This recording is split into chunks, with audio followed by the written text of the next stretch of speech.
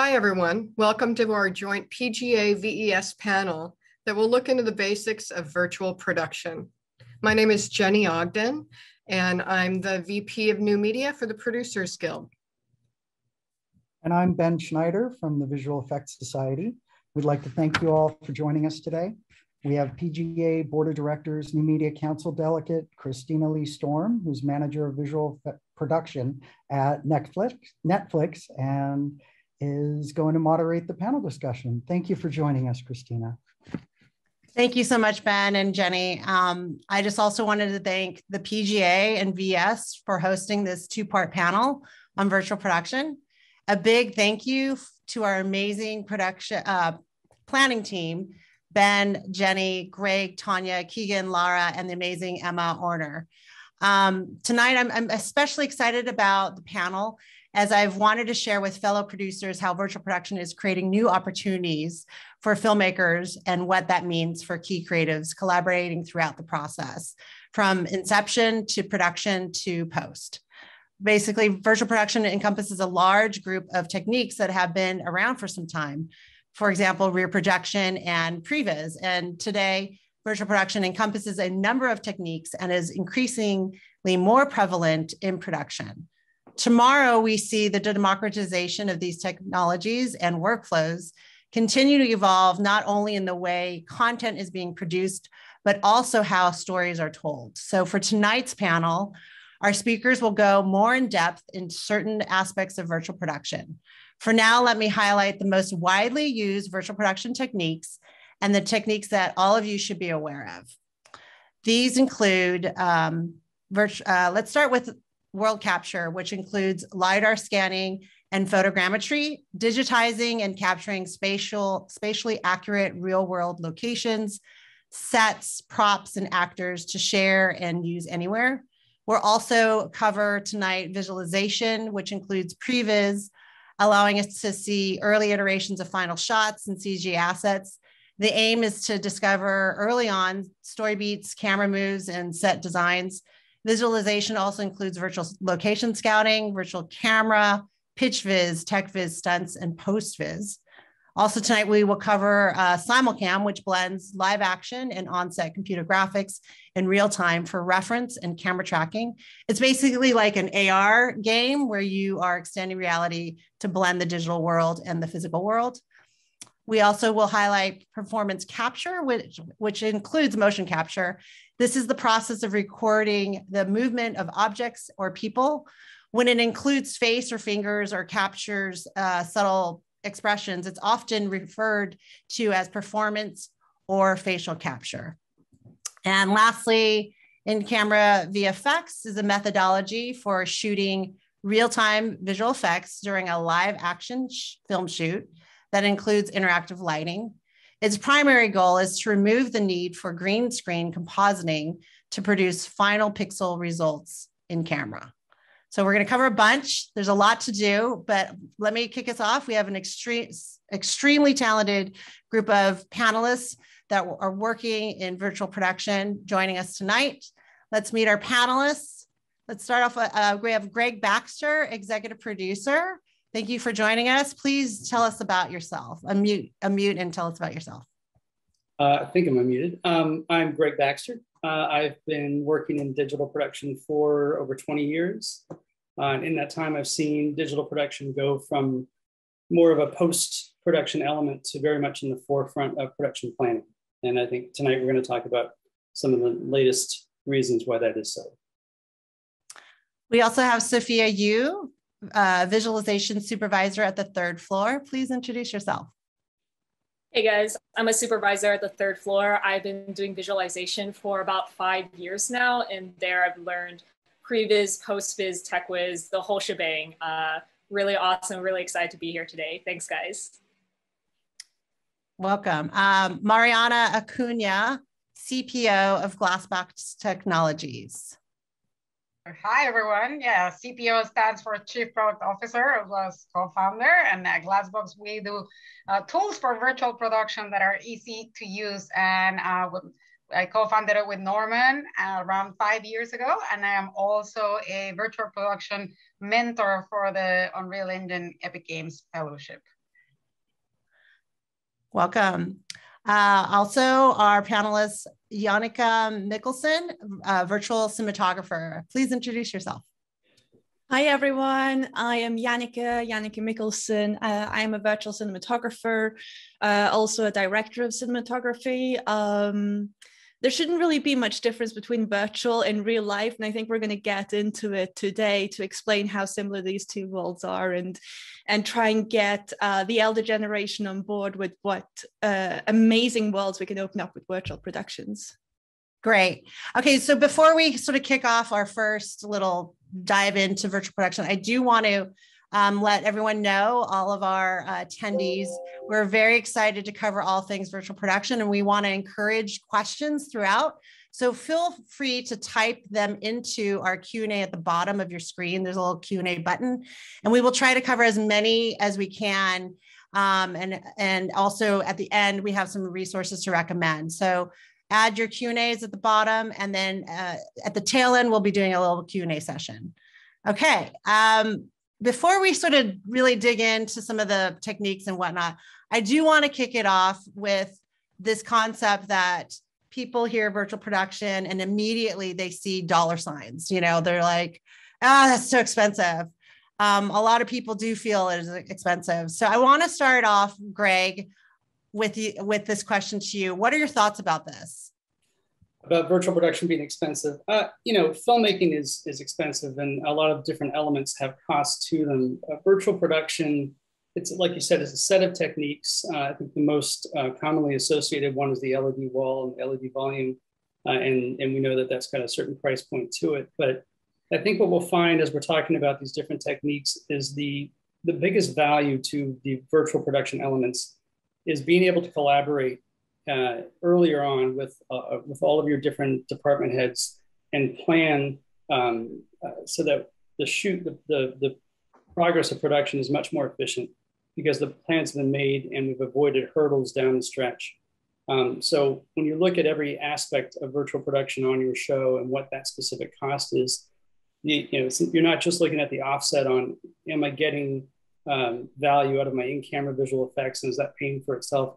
It's really all the other elements that go into it, the ability to avoid costly hurdles or pivoting on expensive shoot days, or building sets that aren't going to be used. You know, you can see that before you put hammer to nail. So I think my response would be, it's not necessarily expensive. It's really, are you using it the right way to give yourself that efficiency and save yourself costs down the stretch? Yeah, thank you. I'm not sure, Sophia, did you want to add to any of that? Like just in terms of folks that you work with and the idea, the concept of like virtual production is so expensive? Yeah, and I can definitely get more into this later, but I think that a lot of people, just like Greg said, are thinking of that LED screen. You know, they're thinking, oh, we need like tons of manpower to like build this technology. We need engineers, we need technical people like handling all the computer stuff. It's like, it's so much work. And, you know, I think people need to realize that for virtual production, there's such a wide range of techniques you can use that goes down from, you know, building these like massive structures that you need like an entire sound stage to prepare, or, you know, just looking at an iPad and, you know, being able to see like your characters on screen or plan your CG set environments like on the computer. So I think there's a lot of really simple forms of virtual production that can be incorporated into productions just to make them, you know, much more cost effective down the line, because you're going to be doing a lot of that planning ahead of time instead of waiting until the end to realize, you know, that you may have missed like some details while you're planning for your shoots. Yeah, exactly. All right, well, I'm not sure, Jannicke, would you like to add, or Mariana want to add to the idea? Absolutely. You actually got me thinking about, there just seems to be a general fear of technology in the film industry. You know, we just recently moved from analog to digital, now from digital to virtual productions, whether that's 360 VR, XR, AR, and we're just bombarding our market with all these phrases, and essentially it's all virtual productions. And there shouldn't be a fear of technology, because essentially our job is to create tools that are as similar to the traditional tool sets that we use on the floor anyways. absolutely an advantage to move into virtual production. Yeah. Yeah, and just to add to that, again, I think people are just thinking about like the professional motion tracking systems and a big volume and LED walls, but absolutely not. And I always love to chime in for Has Dulu, who's an amazing filmmaker. They can look it up, Battlefield, and basically, super low cost like suit to do the performance capture. And then he's using, an iPad for the virtual camera, and he used assets from the marketplace free in Unreal Engine. So basically he did this short to start pitching his film, which he did get funding for. And he did it in such a cost-effective way. So yes, of course you can go, like the Mandalorian budget, but you can start creating and start visualizing right away at a very, very low cost. Yeah, so, that's great. Just one more element I was thinking of, the notion that, you look at a ledger for pre-production, for production, for the shoot, and for post. And a lot of the virtual production techniques, especially the LED volume, bring some costs that are normally there in post-production in sort of a separate budget and maybe with separate eyeballs looking at it, and then bring that forward. And so at the beginning of a production, you're now looking at, big dollar amounts that are being spent. Not all of that is necessarily additional money for virtual production. A lot of it's just moving costs from post to prep, so that if you build those CG environments that we normally do in visual effects and post from a green screen, you build that first so you can put it on the LED wall. And so a lot of folks that really are only looking at the physical production budget are now seeing those and going, oh my God, we've added so much money, but not all of it is added. The cost of building the wall is going to be, in theory, offset with in-camera VFX costs, but some of the content being built for it is always going to be there. It's just now being spent earlier to help us all do it together and collaborate together and avoid hurdles. Yeah, exactly. So Greg, you were the executive producer for Netflix's The Midnight Sky and other films that utilize virtual production. I'd love to ask you, why did you use virtual production instead of like classic green screen techniques? So I think we're talking mostly about the LED volume for that. When you look at the LED volume, when you look at the cost of, the LED panels are expensive. They're basically each a little processor or computer, and you put a lot of those together, it's a big cost. So the basic metric you start with is, what is this going to save me in visual effects or post-production costs? And you can do a pretty quick mathematical calculation on that. If it's 500 shots, you're guessing that you might get on that wall that may cost an average of 5,000 or so per shot. You've got a couple $1 million you're saving. Is that cost being offset with putting the wall up and the crew that it takes to run it? But where we were looking at it wasn't just that, and that sort of offset itself. The other added bonus, or multiple added bonuses, of putting up an LED volume and shooting with virtual production, you've got something for the actor, for the cameraman, for the director to perform against that isn't just a green screen. You don't have to use your imagination to see what's out there. It's there. And so you're going to get a better performance and a more efficient performance out of those different elements. The set is being largely lit by that LED volume. And so reflections are accurate. They're not green spill. It's, the glasses, the props, the walls are being reflected by what should be out in that environment. You're also getting a better efficiency in between setups. You're moving a lot quicker. There's not a lot of relighting because most of the light is coming from that wall. So you're going to move some key lights, but not necessarily 30-minute resets for massive, positioning of big lighting setups. So there's a lot of efficiencies that happen there and better performance that come from what's out there on that wall. In addition, that for us, we had an environment that just wasn't easy to shoot. We were shooting in a glacier during a snowstorm and very foreboding natural elements. And we did do some of that. George definitely went out in the snow with the kid on the scooter. But for these scenes where we spent a good portion of our movie in floor-to-ceiling windows looking out at this terrible environment, it was much more efficient for us to do that on stage in a controlled area with that environment being piped through the windows. So the actor could still feel the loneliness and the solitude of what was out there. The lighting, the camera could all see it. But it wasn't really something we could shoot. We couldn't just build that set out there in the snow, and green screen was going to put spill everywhere. So it was kind of a no-brainer on multiple levels. But what we found the best efficiency wasn't just the visual effects offset. It was definitely all of the other bonuses you get from having an environment in camera. Yeah.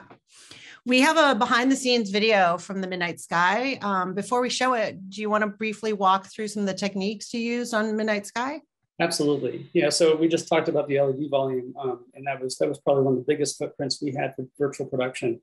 We had some other issues come up during the pre-production process. One of our actors, after we cast, turned out they were unable to physically perform some of the work we needed to have done for the zero gravity outer space moments. And so we looked to performance capture, both in body and also in facial performance capture, where we could get, we had a very talented actor. We wanted to get her performance and not just try to figure it out and animate in between, but really get every little nuance of what she could do in camera. So we had, we used Anima, Lucasfilm's latest facial performance capture techniques. And we were able to put multiple cameras on her so she could move about. She wasn't constrained to just a box. She could perform any way she wanted to. She could be directed. And then that performance could be taken and put on a digital version of herself, really without you knowing.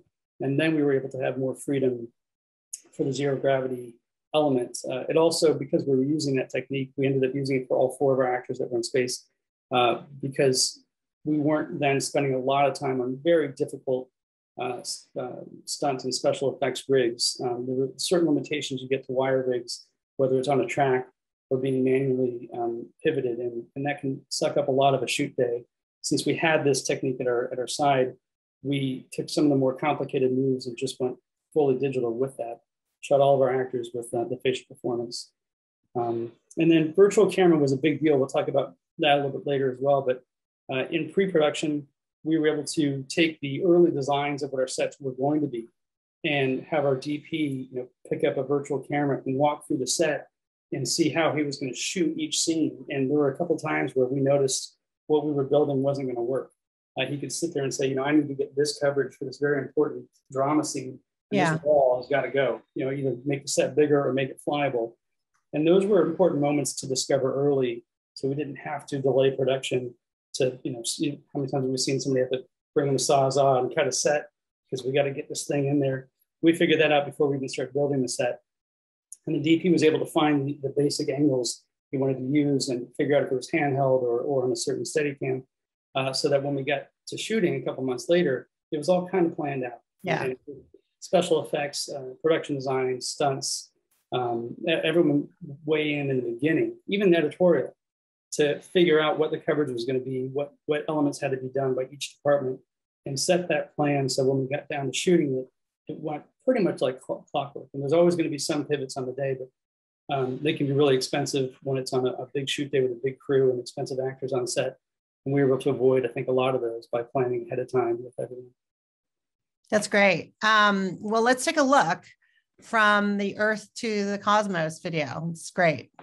Greg, I would love to ask, what were some of the initial challenges you faced on this, and how did you and the team overcome them? There's a lot of things going on in what we just saw on the behind the scenes. I think that's really it. The heart of the value of all this, in my opinion, is that there's a lot going on in these productions, and you've got different cooks in the kitchen with great ideas, very expensive and accomplished people bringing what they bring to the table, including the actors. And some of these techniques help make that easier. We just talked about in that video, we had multiple actors performing zero gravity stunts while also in a very dramatic moment. And that's very difficult to do with a lot of rigging and camera moves and one actor having to play off another.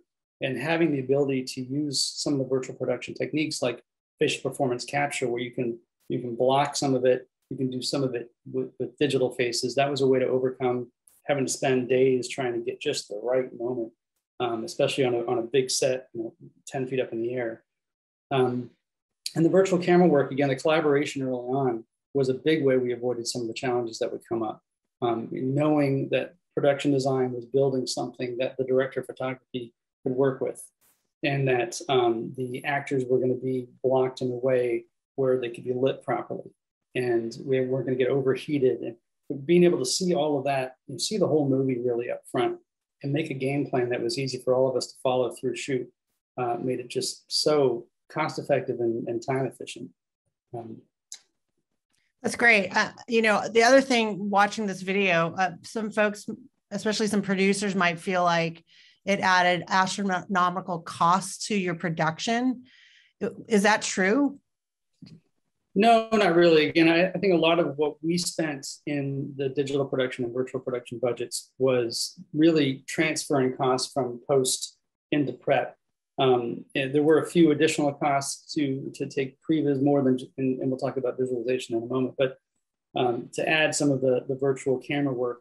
But I think that more than paid for itself in being able to collaborate, where we didn't have one plan that then had to pivot in 4 different directions with different departments weighing in after the fact. This was something where we could all figure it out together and kind of march along. So the big costs that you see, the dollar amounts that stick out for hardware or for additional labor, you really look at it as a whole and how that's paying for itself over the cost of the production. We can find that these aren't really very expensive techniques. It's just a way to look at a cost center up front versus kind of down the road post. You're sort of shifting the buckets in a different time when they're being released. Yeah.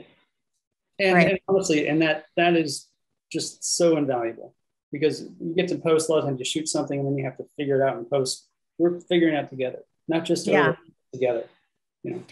Is it tough though? You know, you have, that's a different way of working. So is it tough for folks to sort of adopt that process when they're used to like, wait, I'm not going to release that money, or, you know, we're not going to kick that off until weeks from now. So how does that sort of play out? How do you work? How do you adjust that? Okay, I'm going through it right now, as you know. It's not something we're used to yet, spending that much money up front. You know, you have a movie, there's one I'm on right now where there's a long development period, and usually that's sort of a cash flow, a little bit here, a little bit there, and you ramp up as you get closer. Right now, we're spending huge chunks of money right away because we got to buy machines and build infrastructure, and you really have to be able to take a step back and look at the whole project and go, I get it. I get why we're spending it now. And you're also committing early. You know, a lot of times studios will say, great, we're going to make the movie, but we don't want to spend too much this year. We're going to spend most of it next year. When you say, I got to spend it now, they really got to commit. And you know, that is kind of a hurdle that we go through. But I think the more it's being used, the more we're starting to see the efficiencies and the value of it. Hopefully that just gets a little bit easier as we proceed. But I can see that that's like really a little bit of a leap, a little bit of a hard obstacle to climb over, is to really get that understanding about the budget, about the when the budget cash flow is going to happen, at what period of time, and how soon. It's a leap of faith, you know, for a lot of executives and filmmakers. You know, so it kind of comes down to trust in your HODs, that, you know, they know what they're talking about and that this is going to work. And you know, we're drawing. The great thing about virtual production, I don't want to suck up too much time here, is the more people that are getting involved in it, you know, smart people are coming up with new ideas and new ways of doing it. We're starting to see the end product of that and say, great, look what they did there. That was amazing. I would do that here. So there's more for execs to kind of see as reference and feel a little bit better about making those commitments up front. Yeah, that's great. Thank you, Greg. I want to go ahead and kick us off over to Sophia, you, and talk about visualization now. You know, tell us a little bit about what the third floor does. Some folks know of the third floor. Can you speak to that for us? Yeah, sure. So, you know, visualization is really just a process of creating a blueprint for productions to help them, you know, determine how they're going to shoot things, what they're going to shoot. You know, it's a form of both storytelling and a planning tool for directors and their shows, whether, you know, they're making a huge blockbuster feature film or like, you know, trying to plan out one complex sequence in their indie film to help them understand, you know, what kind of things are they going to run into when they actually get on set. So visualization, you know, on a technical level, includes working with CG cameras, lighting, effects, characters, animation. So it really covers quite a bit of technical work.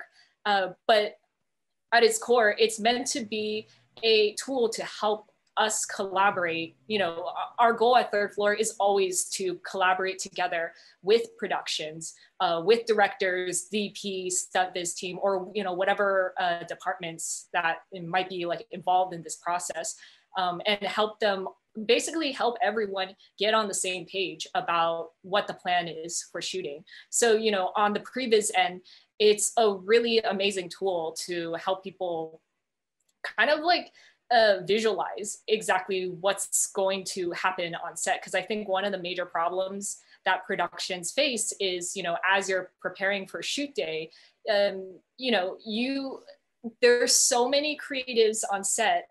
Everyone could have a different idea of like what they're looking at or what they're thinking like that set will look like.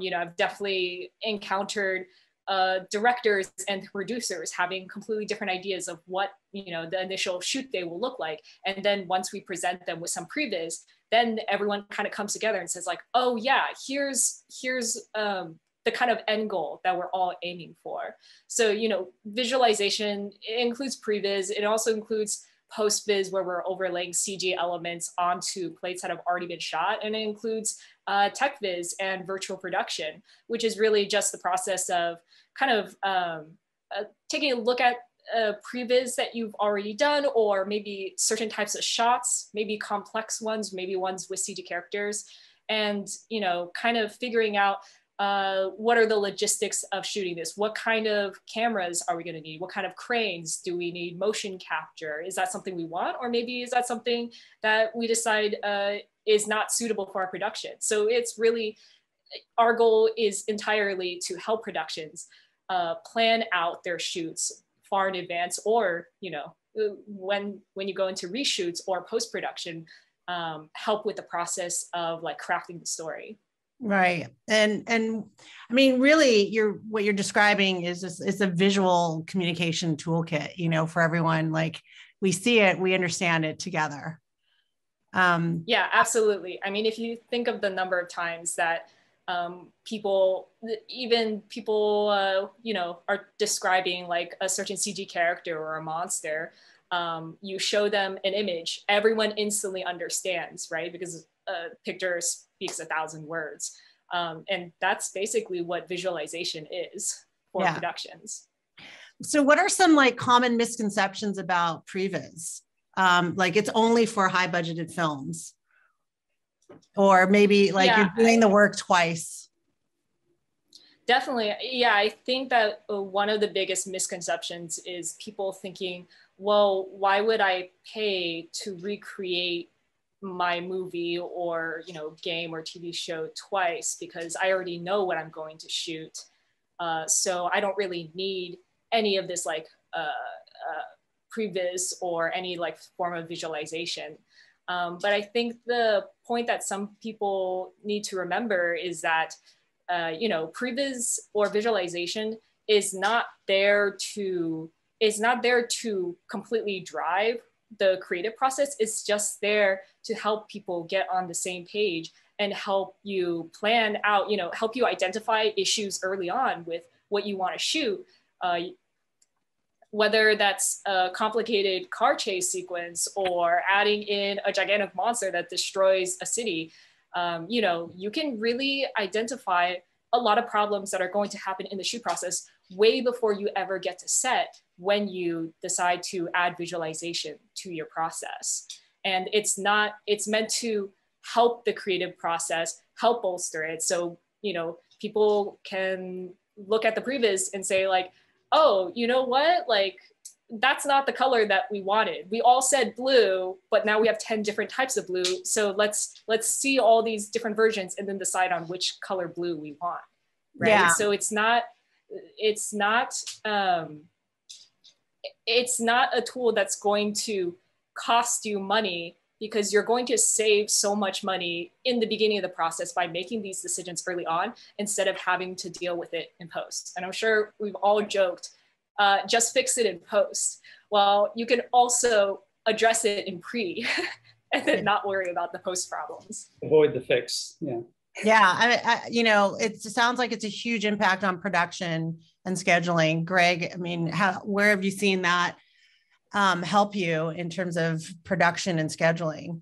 I mean, and you know, visualization, there are different aspects of it. A lot of people talk about pitch viz, where you're putting a pretty animation together. But really, I think what Sophia was talking about is right. A lot of previs and tech viz is really a problem solver. So it may not just be for monster movies or big car chase sequences. It could be for, you know, a tricky camera move you want to do, or a location that's difficult to shoot the scene in, and you have to figure out how you're going to do it. It's an easy way to put that into a way we can all see it and talk about it and try some different ideas before we go out there and shoot it and see if that's going to work. I won't jump ahead of myself. There's some other things we'll talk about in a moment, where you can go to a location before you shoot and use the previs and kind of see if it's going to work. And if it's not, it's good to know now before you get the whole crew out there and block off the streets. So it's really a problem solving thing more than anything else. It's great to have for buzzreels and for, you know, everyone to kind of wrap their heads around how great the movie is going to be. But for the filmmakers, I think the value is planning ahead and avoiding problems, avoiding fixes. Yeah. I know we have another, go ahead. Sorry. Oh, Christina, I just wanted to add one thing, which is, yes, there is a misconception that, you know, they're looking at, I think some productions are looking at these massive Hollywood blockbusters with like billions of dollars under their belt and thinking, oh, you know, that's not really cost effective for us to add this whole additional like part of the pipeline onto our workflow. But, you know, previs can really encompass a lot of things. It could just be, you know, a short sequence in which you have like a particularly like more complicated camera move. You want to make something like more beautiful or more epic. You know, previs can help plan out some of those shots. It's not just about big blockbuster films. It's a very versatile tool that can be scaled down or scaled up depending on like whatever the needs of the production are. Right. So I know we have another area we want to cover, which is simulcam. And, you know, there's another video here from third floor on the Cyclops video. We'll play it without any sound. And if you want to just explain the use of it and how you use it over at the third floor.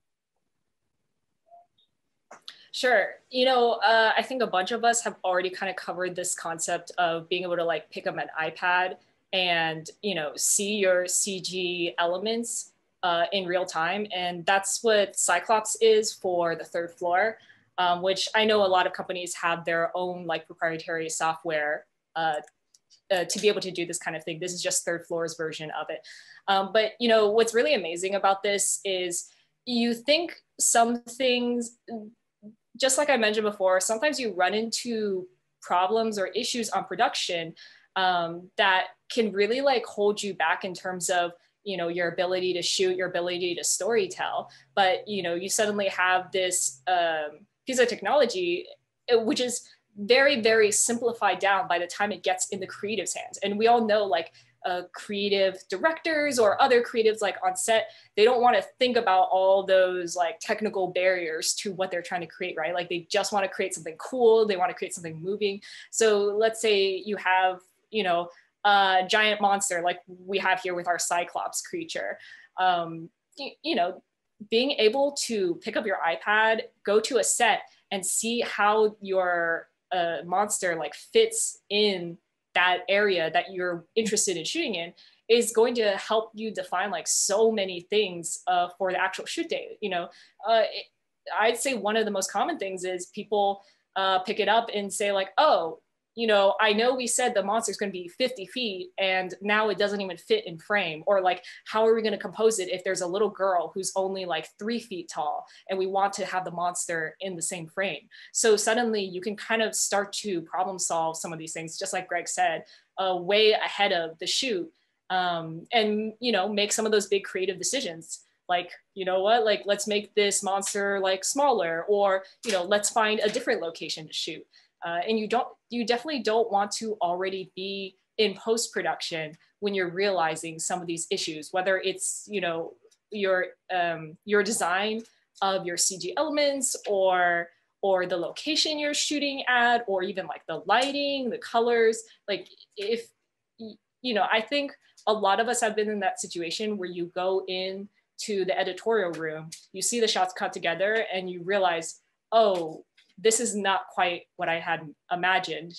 The integration of the footage that we shot with the CG characters isn't quite working the way we expected. So you have some technology like simulcam, you're solving those problems way ahead of time. And then by the time you get to editorial, you're like, this is exactly what we planned, ideally.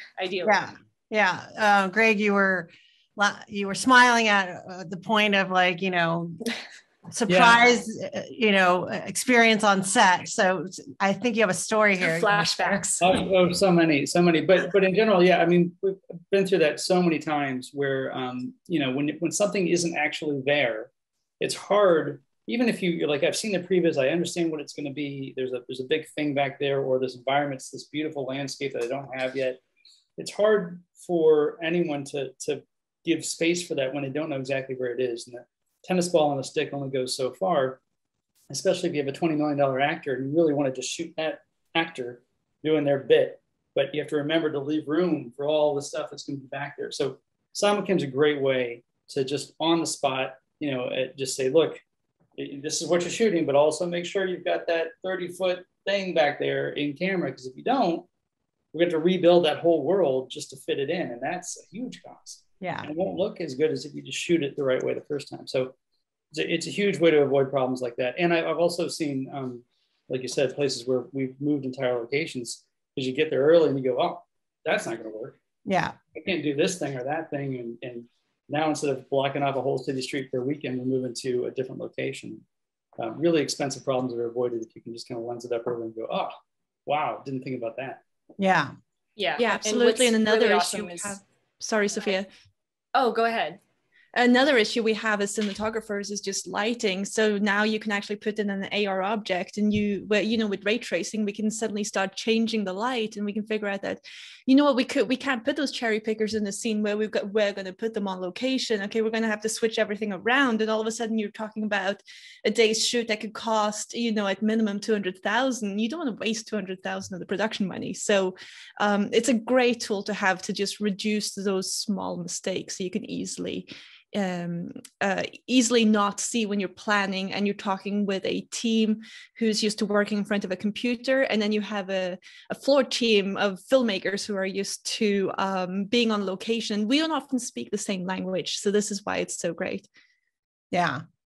Has there been a situation either for you, Jannicke, or even Greg and Sophia, where clients or folks that you're working with on a production, you realize, wow, we should have started previs earlier, or we didn't start soon enough? I don't know if you've had that experience, Sophia, where in the process it was just a little bit late, maybe. I mean, I certainly have. There are, some shows where you just need a lot of previs, a lot of different scenes that have to be figured out. One thing I've run into a few times is you can't just do it all linearly. A lot of times you have to do a lot of it up front so they can all finish on time. And oftentimes halfway through the previs, tech viz process, you're kind of running up against, we got to start, building sets and shooting soon, and we haven't figured it all out yet. But I've also seen the other way where, you start with, let's previs everything. And it's not always the right fit with a filmmaker, whether it's a director or a studio exec or a producer.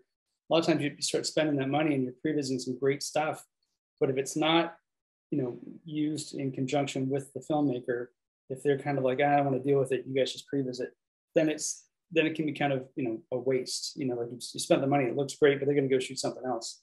I've seen the same thing with simulcam. You can put that technology together and it's amazing. But if you get a director to show up on the day and go, you know what, I don't want to shoot that, I'm going to shoot this instead.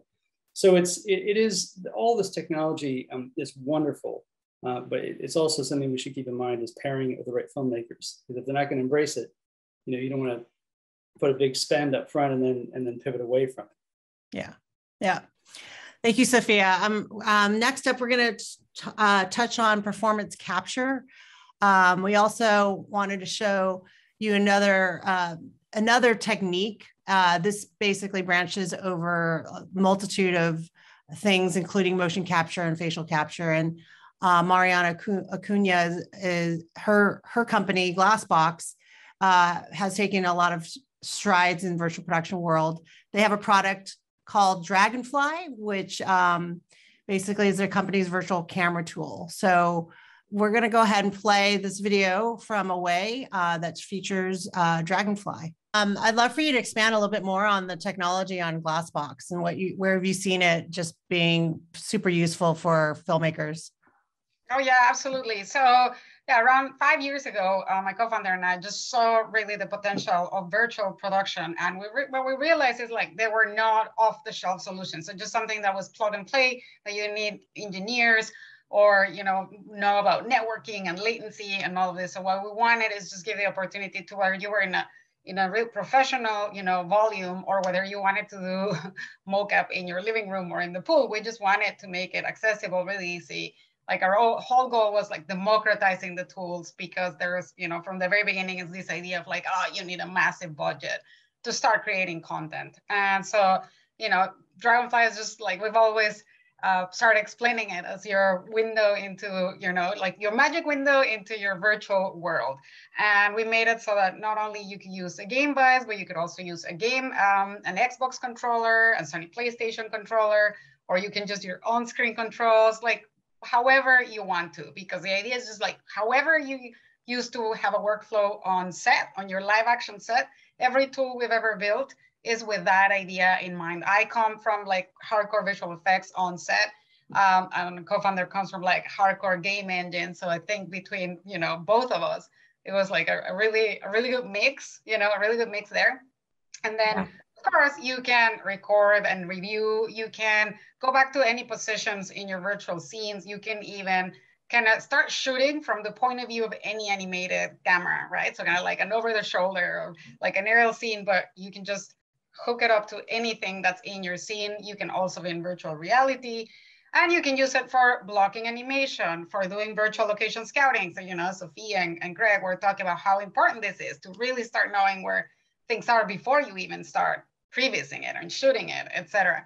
And yeah, so that's the reason why we did it with cross-platform with Unreal and Maya, because we also realized that one of the barriers to entry was, okay, I'm a filmmaker, I'm a content creator, but so I want to start using it. But maybe I have a friend that is like my asset builder and he does everything in Maya, or maybe, I know how to use Unreal and the stuff on the marketplace, but those two intertwine. And that import and export process was like really complicated, really cumbersome. So that if you're just in the iPad, the director, the cinematographer, the content creator, it's in the iPad, just visualizing. And then whether it's the Unreal Engine technical artist or the Maya artist, doing their changes, and you're able to visualize that regardless of what software you're in, then we're just giving them kind of like an upper hand and kind of reduce that barrier of entry and that like being afraid of just jumping into virtual production.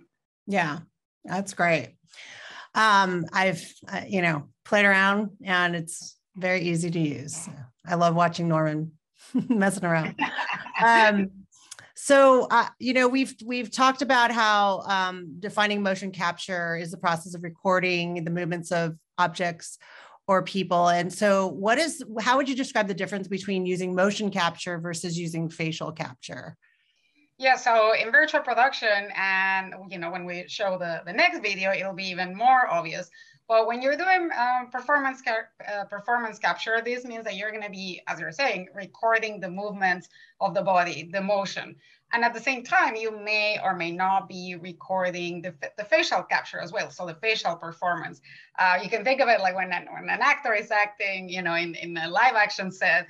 Well, of course, everything is happening at the same time. They're acting, all the emotions are there, the body is there. But because this is performance capture, depending, and it really depends on what you're doing. You may be doing it for preview, so you may not need the facial capture. And that's why at a certain shoot, you may or may not be doing both at the same time. And so facial capture, if anybody that has sent an emoji with, with their iPhone, so basically that's facial capture. The camera on the phone is just, capturing and analyzing all of your movements. And it's your just of the movements of your face, and it's just mirroring those expressions and then just putting it in an emoji, and then it produces an emoji because it's just basically an animated emoji, right? So in the most simplest terms, that is facial capture. And sometimes why you do it separately is because, for example, the Avengers, right? Hulk. So Mark Ruffalo is the Hulk, but it may very well be that you don't need Mark Ruffalo for like a lot of the scenes because it may be a stunt doing, you know, a bunch of like the really difficult jumps and stuff like that. And so they're recording the body at a different session and all the, you know, the body performance at a different session. And then of course, then for the facial performance, for capturing and being able to translate real Mark Ruffalo's, you know, acting into Hulk, so like Hulk is a lot more believable, they may do the facial capture, you know, in a separate session, but you may also do it at the same time.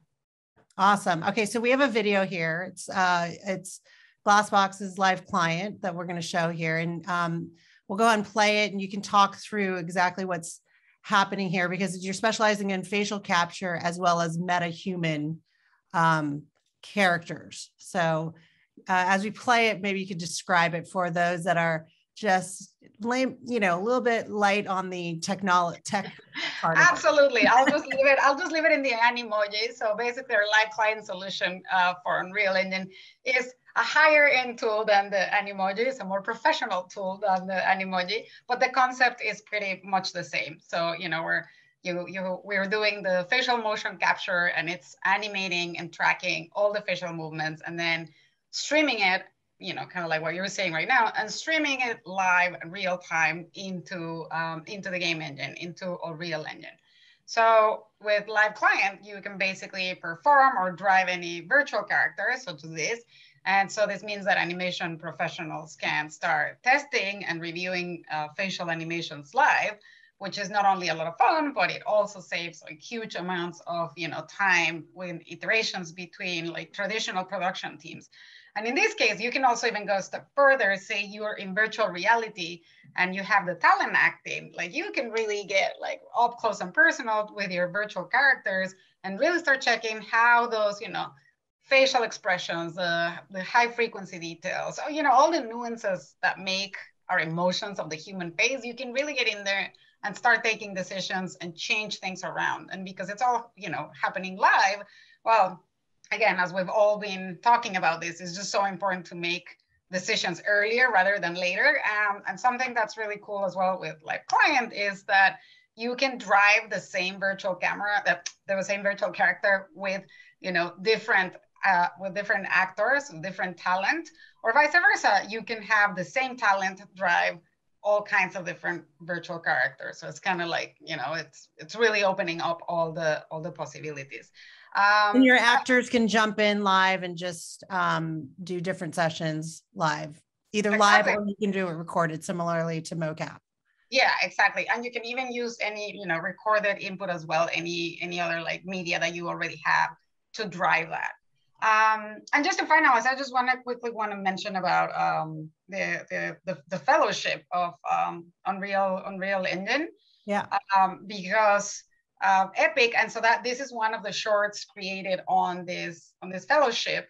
So the whole fellowship started because Epic Games, when the pandemic started, a lot of people were out of work and they decided to do something about it. So they started this program in end of April 2020. So they got to it like right away. And so it's basically to really teach people about virtual production and everything that we've been discussing. Well, maybe not the in-camera visual effects, of course, but everything else that we've been talking about here. And it's really impressive because so it started in the pandemic, and then we've had over 425 people go through the program from over 20 countries, all kinds of different industries and specialties. 105 women total right now, yay, and trying to get even more women. And with this amount of graduates, that means that there's been, with 425 graduates, there's been 2 minutes per film. And that equates to 14 plus hours of content, or the equivalent of 8 animated films. So, you know, I think this is also a way where producers in the audience can see how this saves, time, costs, energy, etc. Yeah, that's great. And where do you see the technology growing for productions? Well, I mean, more and more wanting, we're going to use this, your live client, we want to leverage this technology. Yeah, of course. I mean, just the facial capture industry alone is going to have a growth of around 12% in the upcoming years. And this is because, and I think as well as, in-camera visual effects. So I think performance capture and in-camera visual effects is what's going to have the most growth. And the pandemic already accelerated this to the max. There's so many stages that were built around the world. And it's also because, the content that we are creating, it's being distributed and produced and consumed in so many different ways, right? Like you have the VTubers, you have the digital influencers, you have VR, AR, volumetric capture, of course, gaming, the streaming services wars, etc. So there's I see so much growth and, potential for opportunities in these areas for sure. That's great. Thank you so much, Mariana, for sharing. We're going to cover real quick also volumetric capture, which is technology that converts a person, object, or place into a 3D digital data and reproduces it into a high quality image. And so we have a clip here from Jannicke Ogden, who is the COO and co-founder of 4D Fun.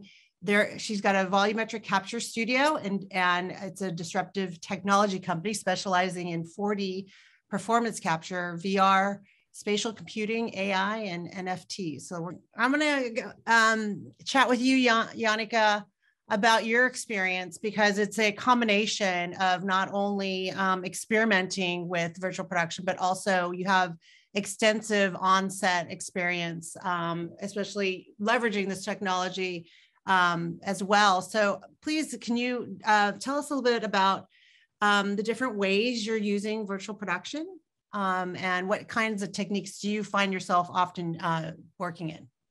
Absolutely. I think the thing I love with virtual production is it gives me the ability to visit locations I physically can't go and visit. One obviously being space. Fantastic for sci-fi locations. The thing I love about it is that most of the tools I work with are very friendly to a cinematographer. Right now, there is what should I say? It's like a tech threshold. So I still feel like I'm the interpreter between, the DP, the elder generation of DPs who are used to working analog, to my generation, and shall we go down to Gen Zs who are coming into filmmaking and creating fantastic movies. There is a slight tech threshold right now, but we're trying to equalize this so that you can go from hand-holding an ARRI camera to then operating a virtual camera. And that's what I kind of love with it, is that this sort of, it's becoming seamless. And that's what's so interesting, is that when I step onto a virtual set, I have the freedom to use any tool I want. Like, my budget as a cinematographer is limitless. Previously, I would write up a wish list and I would submit my wish list to the producer, and the producer would go, no, and stroke off, 60% of what's on that list. Whilst here, I can put up any kind of lights. I can have a cherry picker. I can have a dolly. I can have a grip. I can have any camera. I can have multiple cameras. I can have the exact anamorphic lenses I want to use because I want the lens flare. So I've got the option of doing anything without spending a single dollar from the production. This is why I love it. It is, as a cinematographer, you are spoiled, but also because we are in this in-between stage, or sort of trying to figure out where virtual production belongs in the film production. Yeah. You also have to sort of coordinate with the DP as well, and try and speak the same language. And the film sets that I worked on, it's been really important to bring everybody on really early, people who aren't on the production already during previs, typically the DP and the editor. And the visual effects supervisor, and just bringing everyone together. Yeah. So can you share a little bit, you've already touched on, you don't have to touch the budget. What are there specific tools that you like, or you're like, I just like to use all the tools that I have at my fingertip? And how easy is that to for someone who might be a cinematographer who doesn't have any experience in that? I think I need to bring it back to the floor again, because for us who are used to working on the floor, and there is a set hierarchy of who can touch what, who can look at what, and who can say what and do what. And, everybody has an opinion when you're on set. So every DP hates to have multiple monitors because everybody has something to say. Yeah. What is so magnificent with working with virtual production and working in the previs is that everybody does have something to say, but everybody has a valid point to give. So I think it's all about me as a DP not being overprotective of my role, but recognizing that this is a holistic workflow and working at one with the set, and actually gives me even more opportunities to explore my movie and make it as good as it can possibly be. And nothing is left open-ended. We have worked out all the problems before we meet them. Like Sophia, I actually wrote down your quote because, we're addressing the problems in the pre-production rather than addressing them and fixing them in post-production. And it's absolutely changed my world. Yeah, that's great.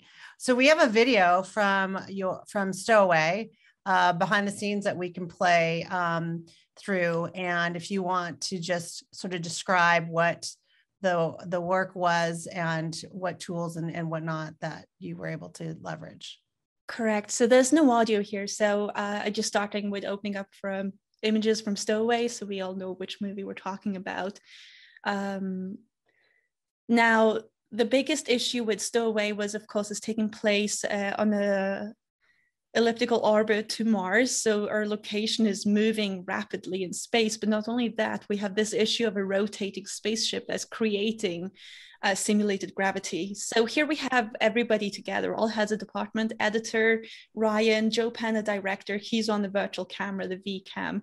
You got Clemens Becker, the DP, and you've also got Jürgen, who's a VFX supervisor. And we're all like, okay, so when we're in the control module, can we actually see the rocket booster fly past us, connect to the MTS, so the spaceship? Can we see it acting as a counterweight so people understand that it's going to start spinning? And then we're going to have simulated gravity. Also, the point of view from Zoe, played by Anna Kendrick, can she actually see the physics happening? Can she see that the rocket booster is connecting to the spaceship? Or do we have to redesign the set build? Do we have to redesign the control module here? Here we are on the tethers between the two modules, the crew module and the rocket booster. And then we are approaching zero gravity, which is really messed with us, everybody in the crew. Here we discovered that there is nothing that exists currently in film production that can operate in zero G. So if there is no gravity, you can see I'm getting pretty creative in the way that I'm flipping that virtual camera around because as you can see, the set is rotating slowly twice a minute, but is also rotating in zero G, which meant we had to flip all our controls upside down and then back to regular mode, and it started getting really complicated and we got super lost many times. Here you can see Joe Penna. What I love with it is that the director can become intimate with the camera moves and he's just getting more and more creative. Here you can see our editor, Ryan, work with Joe. And what I also loved is that we're editing the movie at the same time as we're shooting the previs. So we all know now what we're going to get when we're on set. So by this time, by the fifth pass, when we move into the studio, the entire team is an old married couple. It's like we've worked together for years. We know exactly what we're doing and everybody wants to achieve the same goal. There's no differences anymore. We all know what we want to achieve and everybody is happy that they're performing their best. Yeah. Once we move on to set. Did it take some time for the crew to sort of get used to this? Like how was there some resistance? Oh yeah. And how? Absolutely. I do feel like, I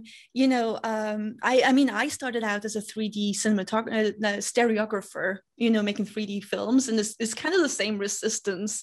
I think everybody knows what I'm talking about. It kind of feels like you're trying to knock on someone's door and convert them to a new religion. But honestly, it does make your life better. And the fun thing was to work with Clemens Becker, who is an exceptional, amazing camera operator. I absolutely idolize his work. He would not touch a virtual rig. not touch it until I think end of week 3. And then finally he was like, okay, let me have a go, let me have a play. And he fell in love with it immediately and understood how intuitive it was, and how he thought that it wouldn't feel real, that the gravity of the objects wouldn't bounce according to the feel of real life. A dolly movement wouldn't feel the same as sitting on a dolly when it actually does. Those are, we're getting really, really close to real life, which is amazing. Yeah. Is that like, what would you say is some of the hardest things for crews to grasp virtual production on set? Is it the weight of, camera rig or whatnot, or is it other the technology sort of is different from I would say it's the opposite. It's almost the surprise of the virtual crew who's maybe just sort of like post-production or computer-based, coming onto a real set and realizing how many things need to operate and move at the same time, how big a dolly actually is, how dangerous some of the rigs we have and wires can be, how dangerous a film set actually can be for people who are not used to working on a floor, and why we have rules set in place and hierarchy set in place. I think that is probably the biggest issue that I see in virtual production, and the virtual production who understands that you need to reset and reset the action and be ready to go immediately. And reset all the technology. Does the communication on set change amongst people? Yes, it's interesting. I'm going to use Stowaway as an example.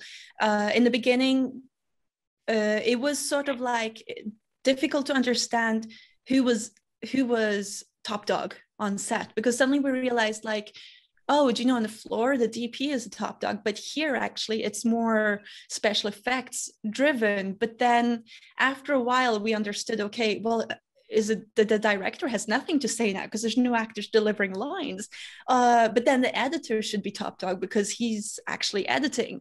But I think what we figured out eventually, after battling it forward and back and trying to figure out who's top dog when, is that certain scenes have different sensitivity, right? So certain scenes, the actors have priority, certain scenes, the technology have priority, certain scenes, especially in a sci-fi, the physics have priority. And eventually, not eventually, but I think after a second pass, everybody was on the same page and could understand why certain decisions had been made. So then that wasn't a battle we had to take when we came onto set or into post-production. Yeah. It's amazing. I'm so excited. I can't wait to go on set and visit you. So, you're pushing boundaries in virtual production for the future. I'd love for you to expand a little bit more about your work with aviation and space and what you see for the future. Oh, absolutely. I think virtual production has opened up this new world where science and filmmaking are coming together. And the field that I find is really interesting is commercial space flight and commercial aviation. We're seeing the need, of course, everything is rooted down and, rooted to money, is that now that everybody's competing for the same government grants, we need to bring the public on board and understand, where the tax dollars being spent. And what we are seeing in commercial spaceflight is that there is a need to communicate and a need to integrate the film community. And what's so much fun for me is now that we have virtual photography or virtual productions is how do I make these tools that were designed for a film studio to actually work in 0G? So now we need to rethink everything yet again, but we're working closer and closer with the engineers, and with the scientists. And I love the fact that we're elevating the amazing work the scientists are doing now, and we're bringing it into the main market. And that's really where you see social media has really lifted the visual language. Yeah, that's amazing. Well, thank you so much for sharing. I'm very excited to see how things develop for you, especially in space. We're gonna now, we have time for Q&A. We're gonna move to the Q&A. And I know some folks have dropped some questions in. Let's start off real quick, and panelists, please jump in. on any of these questions, but and some of them are specific to certain folks, but I'd love to open up with, can you share some war stories that might be cautionary tales that that folks can be aware of when utilizing virtual production? The only negative one I can really share is we did have a particular production where a lot of money was spent on shiny new tools that seemed great on paper, but wasn't a really good match for the filmmaker. And so by the time we had prepped everything and gotten out to set with all the actors on stage and in the meticulous plans of how we were going to choreograph everything with simulcam, and we had a director that just didn't want to use what we had pre-baked and preset and planned on and wanted to go a different way, suddenly all that technology was just pushed to the side and we just went back to old school live shooting. Yeah. But timeless, endless amounts of times I have absolutely seen the need for some kind of pre-planning when you get on a set and you discover something on an expensive, full crew, big rented location, shut down street day that you could have probably avoided had you planned a little bit beforehand. So I definitely think that all of these techniques are absolutely valuable. You just kind of have to look at your particular production and your particular filmmakers and go, where can we use these things? Where would this be beneficial to us? Yeah, yeah.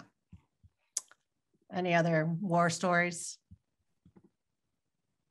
I can share one where I thought it was pretty funny. We were giving a demo to this director that I shall not mention of all of our different tools.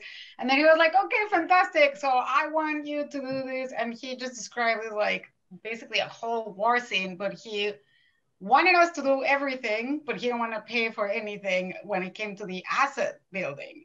And he was like, no, like, yes, there's all these assets that are free in the marketplace or the asset store, but like you still need to, you need to pay for the virtual art department. You need to pay for the asset building.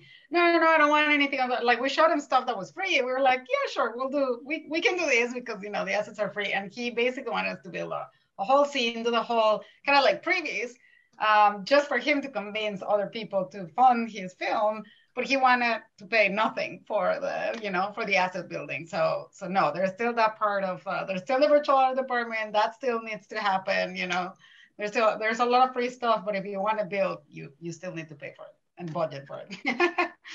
Great. Sophia, you said you had a story. Yes, I'll add in my quick 2 cents, which is we had done some very complex previs for a scene in which there were multiple CG characters running around, and it all had to be timed exactly because it was somewhat of a like a dance number almost.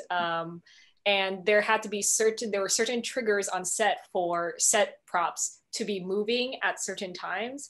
And so it was a very complicated scene that, the director loved, the production really loved and wanted to make it work. And then once they got on set, they wanted to, there was some resistance to the pre-planning that had been done in terms of camera work.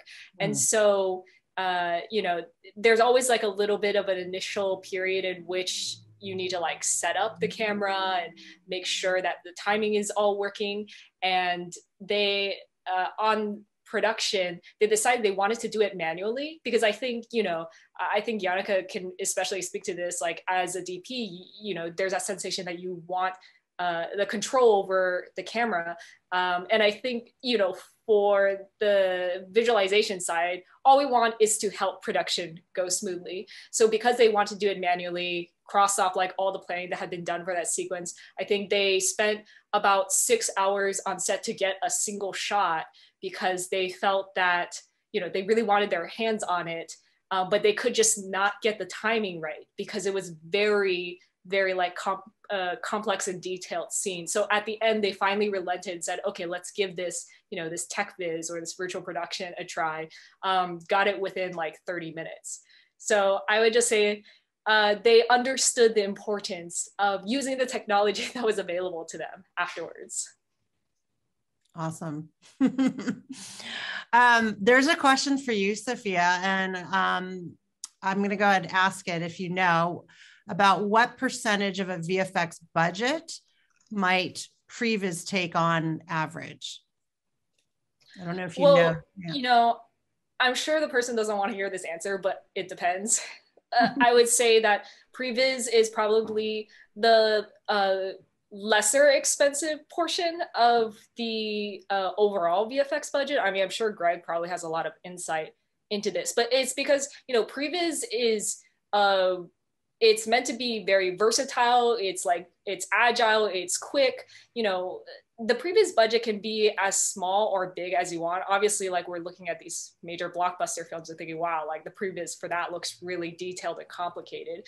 But, you know, I know that at least for a third floor, you can come to the company and say, well, this is the budget we have. How can we work together to like figure out what the needs are? And the previs doesn't have to be ultra high res effects and characters. It could be like a grayscale box if that's what you need for your show. You know, it's not about producing the best previs possible to impress people. It's about, well, what do you need it for? So previs could potentially take up a very small portion of the overall VFX budget. It could take up a greater portion and potentially save you money later down the line, you know, when you're actually going into post-production. If you already have everything in previs planned out, then ideally, you know, your post VFX, you know, when you're working with final vendors, is going to go much more smoothly. Yeah, that's right. I mean, the previs money is basically it's man hours and man weeks, so it's scalable to the production. The more you need, the more you're going to spend, but also it's going to have a relatively constant percentage of what the overall budget is going to be. But, you know, in general, it's less than 10% of the budget, usually much less than 10%. It just kind of depends on how much work you really need to figure out. And like you said, you know, how much money are you spending on you know, really good looking pitch viz, or are you just getting in there and blocking something out and putting a camera on it? But yeah, it's really just about, you know, labor. Yeah, I've worked on projects that, you know, a gigantic team with like 50 plus artists. I've also worked on teams where it was me and one other person. So it's as scalable as you want it to be. Yeah, there's a few budget questions, some that were already answered in the Q&A. We're going to cover a bunch on our second session, which is August 31st. Panel 2 is really going to be about budgeting, scheduling, and crewing. So make sure you join us then. But so the other question was, it'd be great to get a general perspective of how we should think about budgeting when every show or film is different. Is there a pathway? Is there a methodology that could be used? This is probably more directed to Greg on this question, but by all means, if the other panelists want to say anything to it. I mean, again, I think, and it's hard to say it depends, but it really does, because there are such different techniques that can be used, and every production's a bit of a snowflake. You know, whether there's an actor that's got an issue or a location, or a filmmaker with a vision, it really kind of depends on what it is you're looking at and how to budget it. There's not really a template and say, you know, it's this percentage of your budget's going to be virtual production, because it could be zero, you know, or it could be a lot if, you know, in certain projects where the whole thing is going to be on an LED volume. Yeah. So it's hard to say that there's a general notion of what you should budget for these different techniques. Sorry to see. Yeah. You could answer. Let's I'll ask this one here next. It's slightly different in terms of lower budget. So maybe 5 million and lower for independent productions, trying to get in the space. What advice do you have about how to approach virtual production? Obviously, there's a bunch of different tools that we've shown tonight. You know, is there a place that already has an infrastructure, pay like rental fees or whatnot? What ways can lower budgeted films, what would your recommendation be for lower budgeted films to get into this space? Well, but again, it's, you know, it's like, are you doing a full film? Are you doing a short film? Are you doing episodic? I mean, it really depends, because you can shoot it yourself. I mean, you can get a Rococo suit for, you know, like $1,000 you can basically get a GoPro in your face. So if you already have your virtual characters, you can download a bunch of assets for free. Like you have environments, you have like mega scans, you have Quixel. Now there's the meta human. So you can even have actors already that are rigged and have the face rig. So you don't even have to spend money on, like, you can really go low budget, you know what I mean? So it really depends on what you're after. But I highly suggest that they look up this Hasdalul and Battlefield, because he has done so many videos and breakdowns on how to go like super, low budget to maybe like middle ground. And he gives a lot of really like good tips on different techniques. And it also depends, like if they're gonna only be doing virtual camera because they want to do some previs, or do they want to do some photogrammetry, get some drones, it's just, there are so many parts of this, what is called virtual production, so many different technologies that's why we can't answer questions like super specific in terms of budgets or places, because it's so dependent on, what you're doing and exactly what you're doing it for. Yeah, and just like Glassbox, there's a lot of software that's available to you for free. So like, mine's not free, but it's very affordable. Oh, sorry, but I know like Unity, they have their cinematics, they're open beta, and you can download it for free, and you can start playing around with it and start creating your previs and really understanding and wrapping your head around how to work with a previs. Yeah, many tools available for you for very, very little money. Yeah. Jannicke, there's a question here for you. How troublesome is the moire problem to the cinematography? I mean, yes, if you're standing right next to the screen, you will get moire, depending on the pixel pitch of your LED screens. I mean, how much can you afford? How far away from your set is this LED screen?